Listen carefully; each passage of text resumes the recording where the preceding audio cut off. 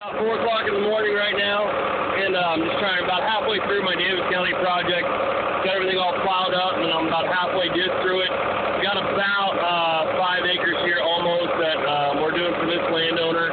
This is actually one of our advanced habitat system property owners, so we take a lot of pride in all our work, especially in our advanced habitat systems.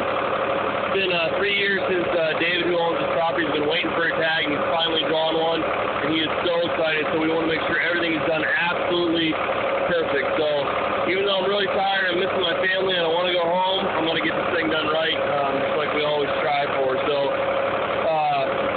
if you're thinking about coming down and doing food plots, or you have farms in the area, it sounds like we're going to get some rain, possibly this afternoon.